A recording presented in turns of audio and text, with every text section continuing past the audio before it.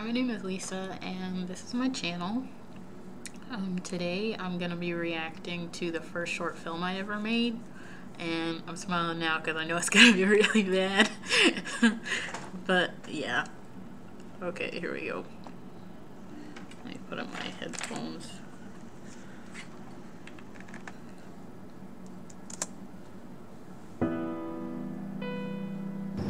May I join you?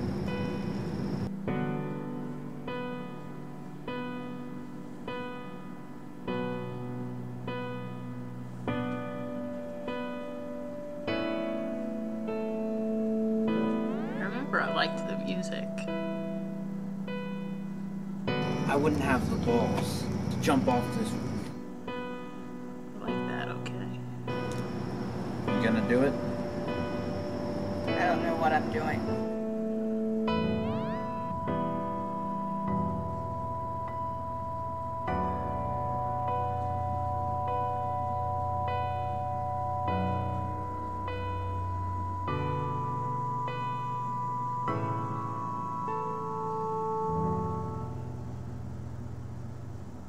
You could start with that.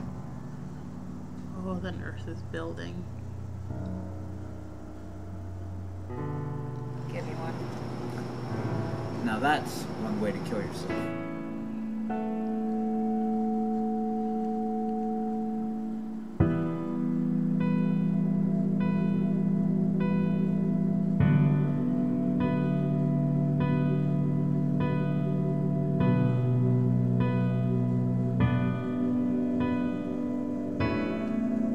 I like that shot.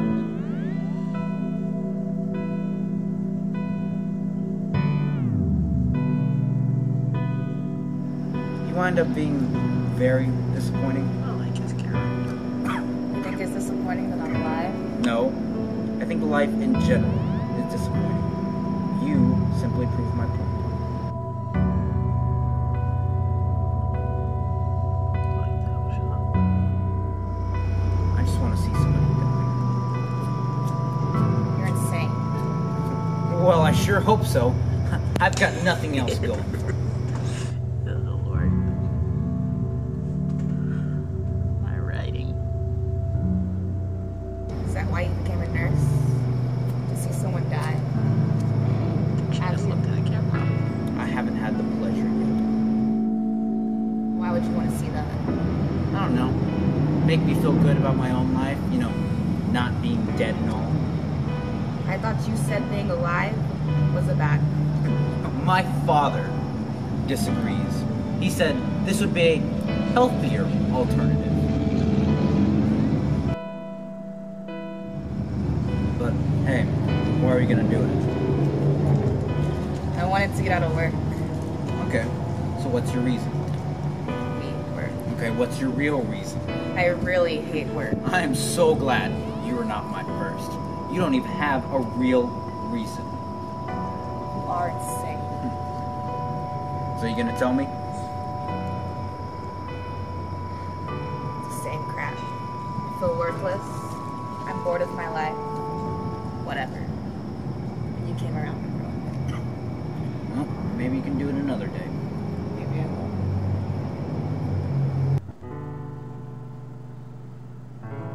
What do you do if you hate someone so much you wish they died?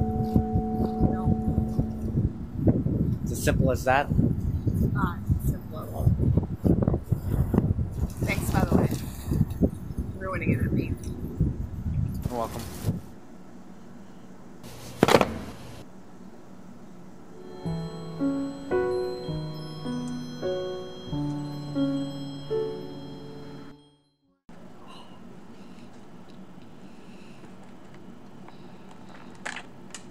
Oh goodness. Well, I can tell you what I liked. I liked how it looked. Like except for that like off-kilter shot. I'll put the like screenshot of how off-kilter it was of the nurses building when I used to go to UNC Pembroke. But yeah. I like the shot where she turned on the lamp. I like when she was walking down the hall. I can't remember what movie I saw that in, but I know I wanted to do it. I'm sure I could look up like all the reasons why I wanted to do these shots, but yeah, there's a lot of slow motion too. I remember doing that just to fill the time because it had to be 5 minutes or less, and I was like, oh, this is gonna be short, so I might as well add some slow motion. I guess I can go over the script. Let me just look at it. On the roof. Here it is. And you should see, I'll take a screenshot of the formatting. It's all wrong. Okay, it says night interior, so it doesn't say interior night, it says night interior. Night interior, the bathroom of Anne. The room is fully lit, charming and spacious. Anne scrolls through her contacts. Her father and her mother are seen, many friends are seen. She still looks unhappy. She sits with layers of covers around her. Her blind is open and the night sky is seen. She looks at it and it looks back at her. A clock is seen. She gets up and leaves the room. The hallway of her building seems unending. She gets into the elevator. The camera is always off-center when capturing her. Close up, her eyes dart back and forth. They seem to be searching for something to look at. She finally closes her eyes and looks out of breath. Another person gets in the elevator. She pulls her face into a limp smile, and the other person smiles back. She sits. She walks into the nursing building. Over the shoulder. We ascend the stairs with her. Yeah. Don't mind that. It's not that bad.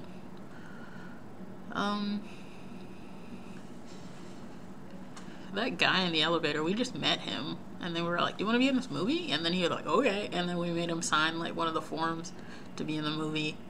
And yeah, it was that was I don't know, thinking back to shooting this, it was really fun. I mean, except for the really annoying, like, hard parts with the sound at the end, like that part where you can't understand it. That was the hardest part. Like, I can tell a story about that. I mean, I guess I can. I guess I will. But, okay. It says, the bedroom of the nurse. He's just called the nurse. The bedroom is dark. The only light is the moon through the blinds, and the light shines across the nurse's back. The nurse looks towards the light. He harbors a vacant look. Around this room, we see a clock and an hourglass. He leaves the frame, and the light covers the bedspread. On his bed sits a notebook with 2 words written on it, Memento Mori. Let me Google what that means. Artistic symbol reminder of the inevitability of death. That's why I remember he's got the hourglass and everything. I don't remember if I put the hourglass in there. I think it's in some of the room. I can't remember. Yeah. And then nurse walks around campus. Light marks his path, but he seems to avoid them like they burn on contact. Over the shoulder. The nurse walks while his keys jingle in his hand. As he walks, the viewer only sees part of him. His face, his hands clutching his keys, his feet. All from the perspective of someone watching another. I remember writing this and like, I wanted it to be so complicated, but it had to be more simple because it was the first time I ever like made a film. Wide. When his whole body is seen, his framed door sits surroundings. He finally approaches the nursing building. When he enters the building, it looks as if it has swallowed him. I don't know if I accomplished that, but I really tried when he walked into the building, because it was such a big building. And so, like, tall. So I think I did it. I don't know. I'm not going to read the whole script because it's too long, but well, it's only 4 pages. But I'm not going to bore you with that. Enter interior nursing building. The nurse is seen to walk up the stairs from the outside of the building. We hear nothing but footsteps and keys. While he hears the sound, we also observe the sterile countenance of the building, all the while hearing his footsteps and keys. The lights in the interior ceiling resemble eyes. The empty hallway, the beauty of the building. The nurse walks into the bathroom. When he comes out, he sees Anne ascending the steps. Her face is as pensive as his was. His interest is piqued. He follows her up to the roof. Okay, I'm not gonna read the whole thing, but I'm gonna put in screenshots of the whole script, so you can see what it looked like, see how wrong it was. I'll show you a screenshot of a script I'm writing now. Show you the right format. Okay, I'll just show you one I wrote. Interior grocery store day. A woman stands behind a deli counter and the sound of air conditioning and pumping baking machinery fills the air. A spiderweb hangs on a nearby sign, swaying in the artificial breeze. On a nearby table sits her phone, a pen, and a blank piece of notebook paper, and a face looking down. A customer walks by the counter, eyeing her. Woman, voiceover. Don't look, don't look. The woman behind the counter fiddles with her name tag. It reads Liz.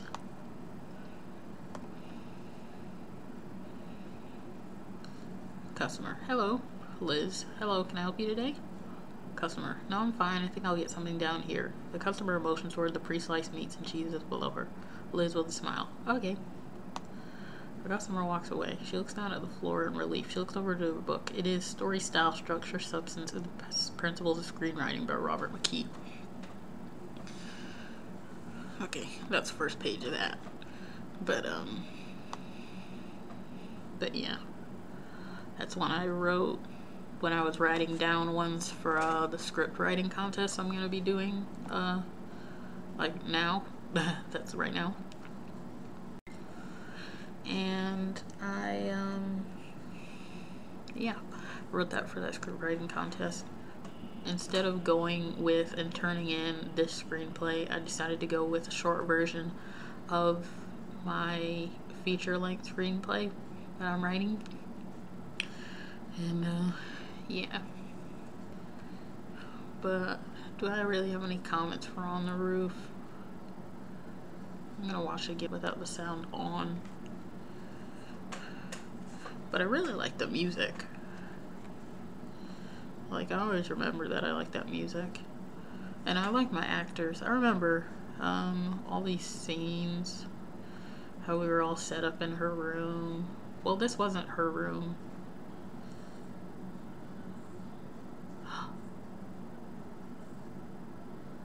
I think this was my other friend's room. Yeah, this was my other friend's room. And that was my dorm. And that was one of the theater guys. I just like went through the theater department and I was like, who wants to be in my movie? And I found him. He's a good actor. He moved. But hopefully he's successful. Hopefully you hear about him.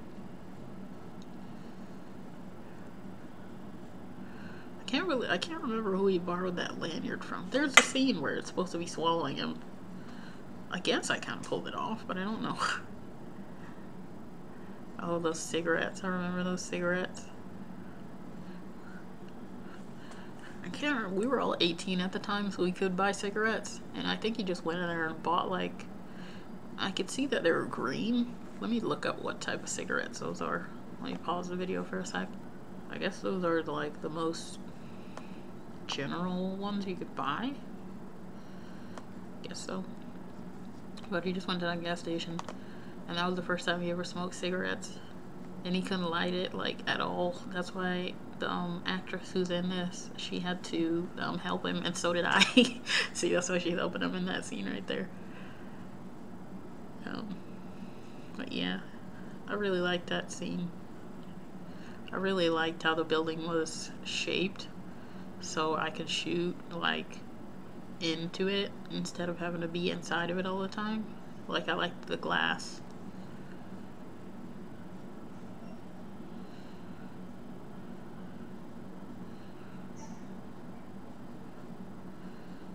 Oh, I like that shot a lot.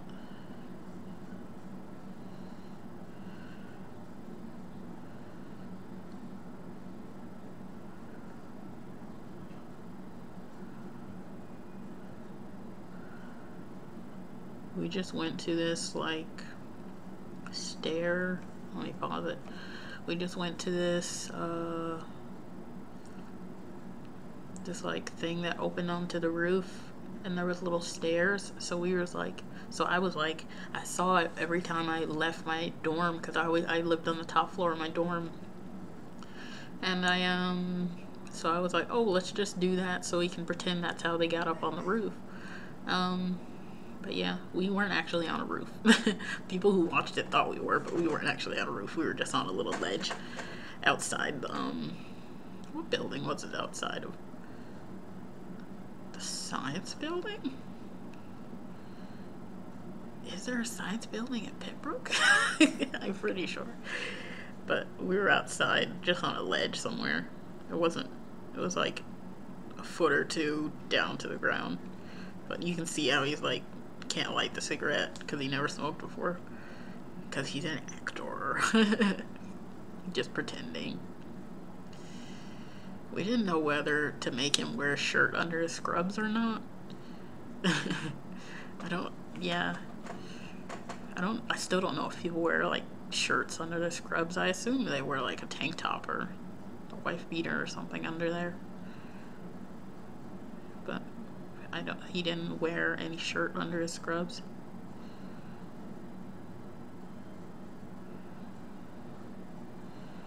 I don't know why she chose the pigtails. I wasn't like really controlling with this. I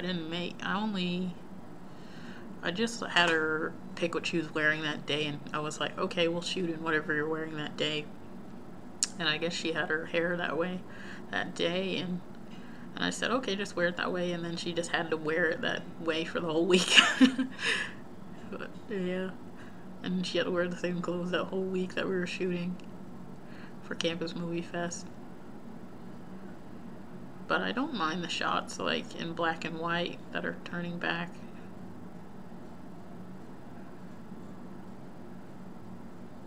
Wanted it to be all dramatic.